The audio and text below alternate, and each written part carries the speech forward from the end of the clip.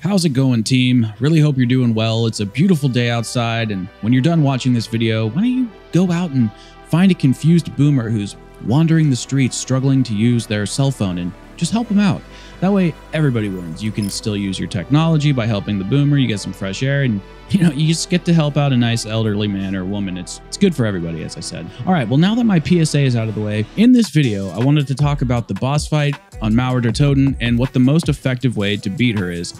There are a few different methods depending on what you want to do, and if you're going for a speed run, it just makes the most sense to get the crbr-s and power through Valentina with Ring of Fire and just spamming her. If you're playing normally, using a death machine can really help your chances as well, but what about the ray gun? Where does it sit amongst the crbr-s and the death machine? Is it more powerful? Is it terrible? I honestly had no freaking idea until I started making this video, and I think the results will surprise you. At first, I didn't even know if the ray gun was on the map, but it is. It's in the mystery box, and I finally got one in a game that I was playing the other night. Then I finally made it to the boss fight and started messing with each of the strategies to see what the best method was. So before I get into the numbers, I'm almost certain that when the player pops Ring of Fire, the damage numbers that show up on the enemy AI don't change on the HUD, but they are multiplied in the code of the game. I'm pretty sure that's how it works. I'm not 100%. But for the sake of the video and what you see on screen, we are going to be not including the Ring of Fire in the math, like multiplication for the damage, just using the numbers that I was able to see on screen. All right, so now let's get into the math. So I'm going to break down what I did mathematically first before we get into each weapon, just so you can understand how I arrived at each set of numbers. So what I did is I timed each weapon for 5 seconds, and I counted the number of rounds used in that time period, and then multiplied the number of rounds fired in that 5-second period with the damage output of 1 round. This lets me arrive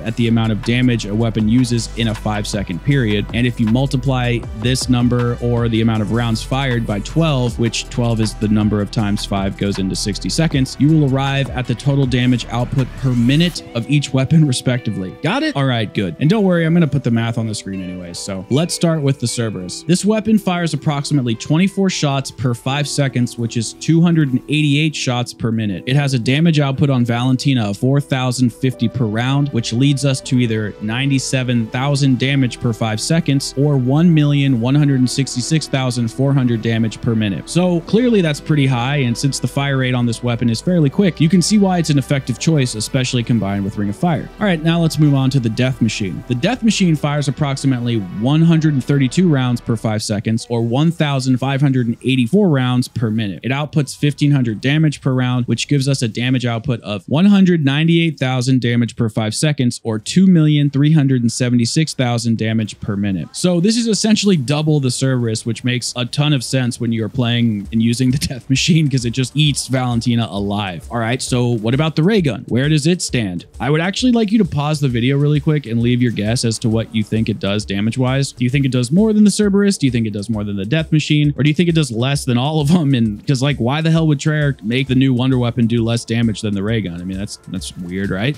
So leave your comments down below. I look forward to reading them, and let's wrap this up. So the ray gun, how does it do compared to the rest of the weapons on this list? The ray gun fires about 14 shots per 5 seconds, which leads us to 168 shots per minute. It has a damage range of between 8,000 to 8,600 damage per round, plus splash damage of around 4,000 to 4,300 damage per round. So now we use the 8,000 damage per round figure plus the 4,000 splash damage per round, which equals about 12,000 damage per round. And in my game, I also had a round hit at around, it's a lot of rounds, 8,611 damage with a splash damage of 4,320. So I think it can get a little higher than the range that I listed prior, but I'm not sure if that's consistent because I mostly saw numbers between 8,000 and 8,600. So what are the final numbers? I know that's what you care about. 12,000 damage per round multiplied by 14 rounds per 5 seconds gives us 168,000 damage per 5 seconds or 2,016,000 damage per minute. And this is on the low end. We can also get approximately 181,034 damage per 5 seconds or 2,172,408 damage per minute, which is just under the death machine, making it a very viable and close alternative if you don't want to use the score streak or can't afford one because of low salvage. So here is the final numbers list. Coming in at number 1, the death machine with 2,376,000 damage damage per minute. The ray gun at number 2 with 2,172,408 damage per minute, and the Cerberus with half of that at 1,166,400 damage per minute. And I know this doesn't account for time with reloading, but the way we play the game, we're kind of just like shooting for 5 seconds, maybe 10 seconds at a time, and then we're kind of off of it. So I thought the 5-second number would be a little more appropriate. And then because we're always kind of constantly reloading in zombies, I didn't think it was fair to count reloading because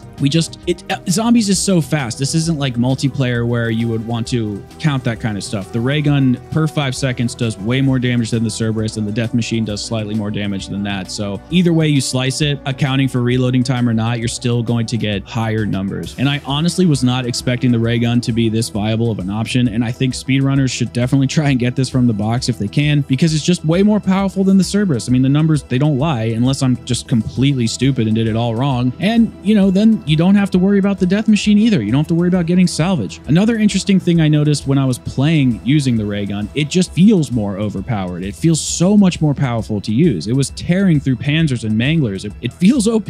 And when I would switch to the Cerberus, it literally felt like I was doing no damage to Valentina or anything around me. It actually feels like the damage is cut in half, and now I know why. All right, guys, well, that's going to do it for this video. Please leave a thumbs up if you enjoyed yourself, and maybe consider subscribing if you're into COD Zombies content and other gaming material. So have a good day, everybody. Peace.